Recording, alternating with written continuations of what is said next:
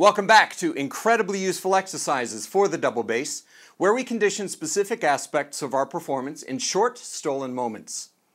Today, we'll explore an elaborate exercise that throws a lot of business at you, forcing us to focus on sophisticated measurements in the right hand while executing very complex technical movements in the left hand.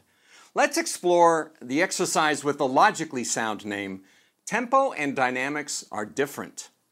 I want to thank Joey Nager for his generous support of this series. Joey has been my go-to luthier for over 5 years. He sculpted my fingerboards buzz-free on both my 1850 English orchestra bass and my solo bass, making them so easy to play, and his tone work on my basses keeps them sounding full, free, and beautiful.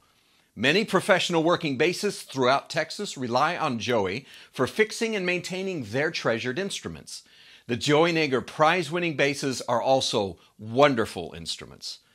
Please visit Joey's website listed below, and if you happen to be in the Houston area, pay him a visit to play his basses and to see how he can improve the playability and tone of your instrument. Tempo and dynamics are different, are 1 minute long per variation. Expression is maxed at 6, mindfulness and control are 4, power, velocity, and coordination are 3, and endurance is 1. We play this for the development and exercise of expressive dynamics and for the exercise of maintaining a disciplined tempo through a variety of dynamics. This exercise seems silly every time I talk about it. It should be one of the simplest concepts in music. Get loud, get soft, keep the tempo. Easy, right? Well, it's easy to say, but in practice, when an orchestra is balancing color, expression, ensemble, articulations, and following a conductor, the first thing to go generally is a steady tempo, especially in softer dynamics. So I decided to add this to my workout as a constant reminder that this principle will always need attention, no matter how good I think I am. Also, as a teacher, it reminds me of a necessary physical step in the learning process for every student in every piece of music they learn: the control of different bow speeds and management for dynamic changes in a musical passage. The first thing you need to know is that for this exercise, you don't need this exact sequence of notes. These notes are just a noodle that I came up with one day in my practice. I was playing a scale, working on my Sevchik bowings. I got bored with the scale and I flipped the 3rd and 4th notes just for fun, and I liked what I heard. So I kept it, put it on 1 and 5, and started playing around with it. And then I discovered that I could use the open G to shift and still pretty much keep the same pattern.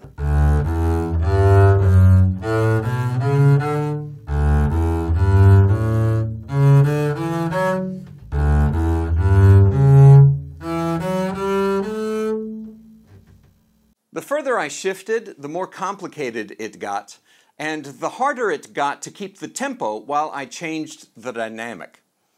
Over time, I realized that I enjoyed and benefited from this challenge, so I turned it into an exercise. But the truth is that if you want to focus on the bow management relationship between tempo and dynamics, any repeated 8-note group will work. It could be part of your song, a scale, or an excerpt. I don't recommend doing repeated notes. We've already covered that in the growing bow scale. Try to find something that keeps your left hand busy and challenges your coordination. Here we have 4 different dynamics: pianissimo, piano, forte, and fortissimo. Pianissimo will go from here to about here, piano will go to here, forte to here, and fortissimo to here, approximately. I'm not equating dynamics to emotional expression. I'm equating them to bow speed, like gears in a car. First gear is pianissimo, second gear is piano, third gear forte, fourth gear fortissimo. When I practice my dynamic changes, I want to be agile enough to be able to go from each dynamic to each other one. Pianissimo to piano, pianissimo to forte, pianissimo to fortissimo, and so on. The dynamic changes in this exercise work all possible combinations. You know, a better name for this concept might be bow speed does not affect tempo. Here's my theory as to why string players speed up or slow down in dynamic changes. The first order of business in learning a piece of music is to learn the notes. Fine, easy enough, just do that pizzicato. The second order is to learn the bowings, down bow, up bow, slurs, fine, easy. The third order is to solidify the coordination. String crossings, shifts, done. Now, here's where the problems start. We've developed a very specific muscle memory into our body. The next part, adding dynamics, means that we have to add sophistication to our coordination. We have to change our muscle memory, and this takes time. Remember that dynamics are a bow management issue, reliant on bow speed, not weight or placement. If I want to play the passage softer, I need to use a slower bow speed in the same amount of time. But because my muscle memory has me playing it with this much bow, my body will still want to go here, but with a slower bow. It'll take more time to get there, so it slows the tempo down. If I want to play it louder, I need to use a faster bow speed, but my muscle memory again has it in this range. My body will want to change the bow here, but with a faster bow speed. So I'll change the bow before it's time, which speeds up the tempo. So, to master a passage, you need to practice that passage at all dynamics. In this way, when the conductor says softer, you translate it into slower bow speed, smaller bows, not less weight. If they want faster, translate it into faster bow speed, more bow, not more weight. And that's all there is to it. As long as you're not locked into one section of the bow for a passage, you'll be successful. This is why it's vital to practice your Sevchik, Rabbath, or Robertson STROKIN bowings in a wide range of dynamics and never just at mezzo forte.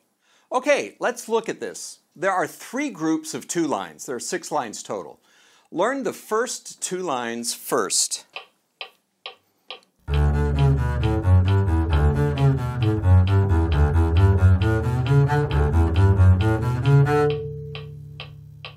And now, here's the heart of this exercise. Before you learn the rest of it, play the first line at each dynamic so you can measure how much bow you need at each level. Put a mental marker at each dynamic so you can hit your marks. Here's pianissimo, piano, forte, fortissimo. I do this every time I play this exercise because the bow management changes with the tempo I choose for that day. I play this between around 80 and 150. Today I'll do it at the printed tempo of 134, but if I go slower, the bow range is bigger and it's smaller if I go faster. So I take a second to calibrate the dynamics with the bow. You'll see me measure the dynamics before each variation. Now that we know how much bow we need for each dynamic at our tempo, we're ready to run the exercise. So here's how we do it. Today, I'll play it at quarter note at 134. I'll use a détaché stroke for the main exercise. I'll change dynamics only with bow speed. I'll be playing the exercise with all 7 variations. You play whichever variations fit your time budget. If you don't feel ready to play the shifting lines, that's no problem. They're pretty complicated for the left hand. Take your time practicing them and work them whenever you feel ready. Before I play, I plan my recovery strategy because once I start, I don't let any mistake or fatigue stop me, just like in live performance. If I lose the beat or dynamic control or I miss a shift, I'll acknowledge it and I'll allow it to slowly drift back to the metronome and printed dynamics without panicking. Tempo first, dynamics second, notes third. All right, ready? Let's play. Metronome on. I'll calibrate first. Pianissimo, piano, forte, fortissimo. Here we go. 1, 2, ready, go.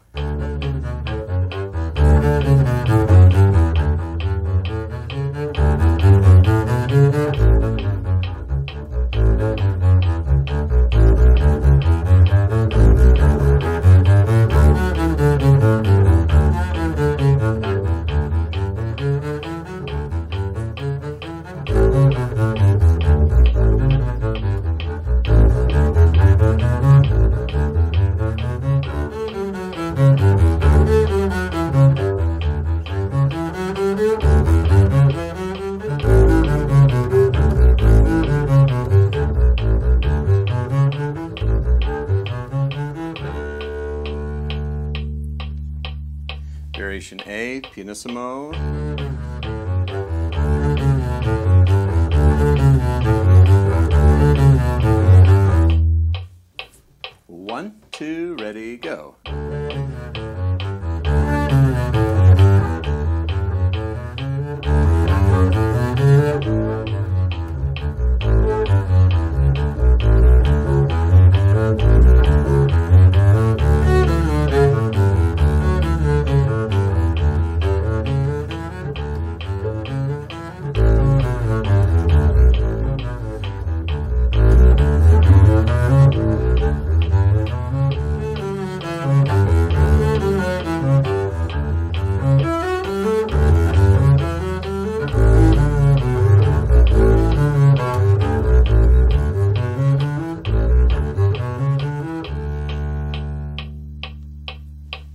Variation B, calibrate. 1, 2, ready, go. Piano, forte, fortissimo. And 1, 2, ready, go.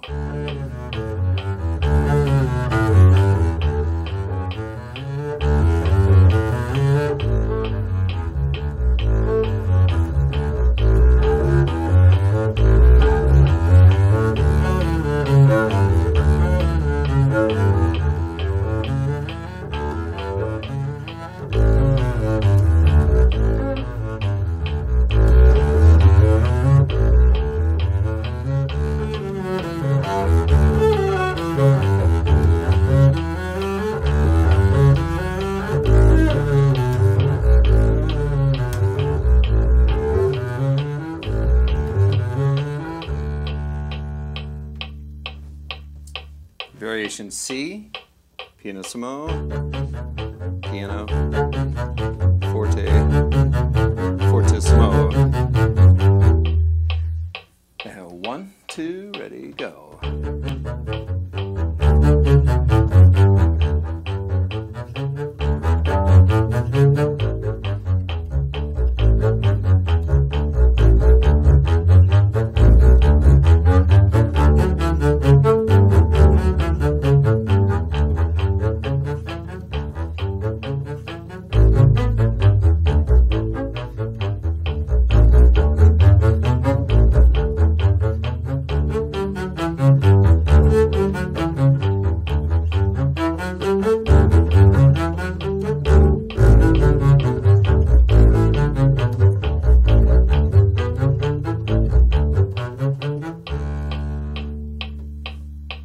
Variation D, calibrate.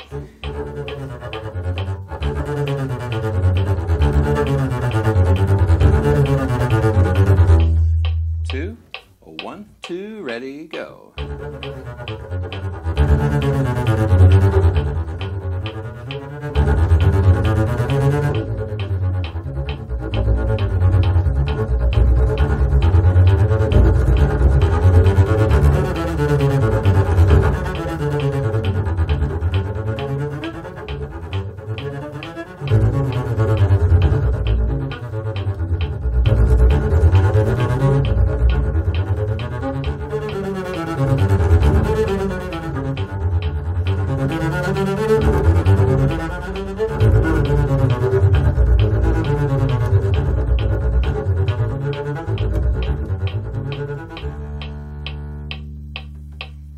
Variation E, calibrate.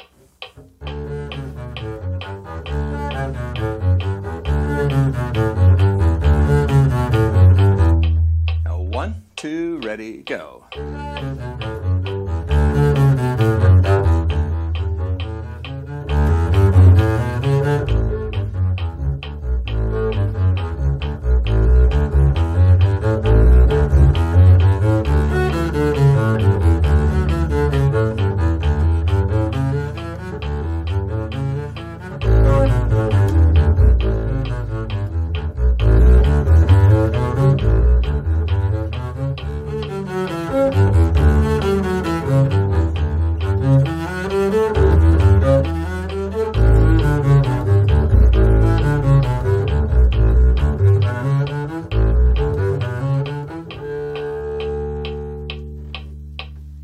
Variation F, calibrate first. Forte, fortissimo. And 1, 2, ready, go.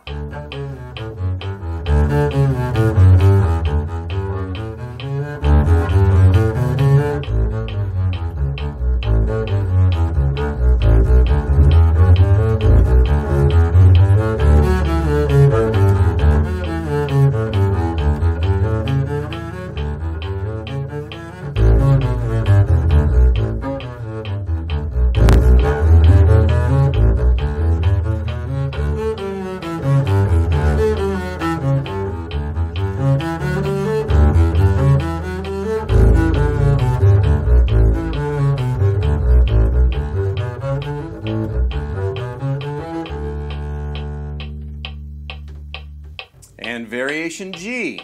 Calibrate. 1, 2, ready, go.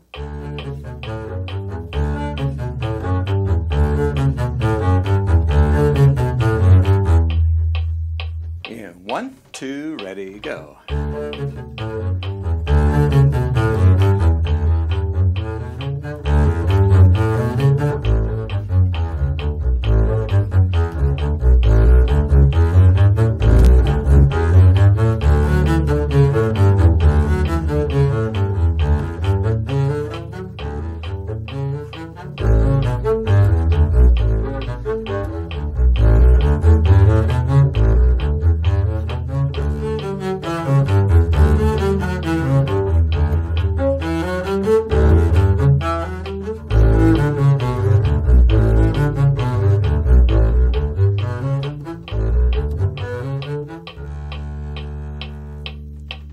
And that is tempo and dynamics are different. My favorite benefit of this exercise is in Baroque bass lines and jazz walking lines. Both of these functions demand a solid pocket and an energetic, creative bass line in both soft and loud volumes. Your ensemble will love it, and it'll make the music more fun and interesting for you. No one wants to hear a stagnant, monotonous mezzo forte bass line, and the more you keep it interesting and grooving and joyous in your practice, the more it'll flow over into your performances. Thank you very much for joining me today. I hope you find tempo and dynamics are different, as useful for your performance as it has been for mine. I present this in the way that I've used and benefited from it. I don't intend to say that it's the only way to practice or approach dynamics and tempo discipline. Adapt these ideas to your style of curiosity, conditioning, playing, or teaching. Practice this and all exercises in the series in short, stolen moments, or incorporate them into your regular conditioning routine. Like and subscribe if you'd like to see more content like this, and leave any questions, comments, observations, success stories, or suggestions below. Please check out the incredibly useful exercises series of workout books, available in paperback and ebook on the Amazon site in your country. I look forward to you joining me next time. Thank you, and be well, friends.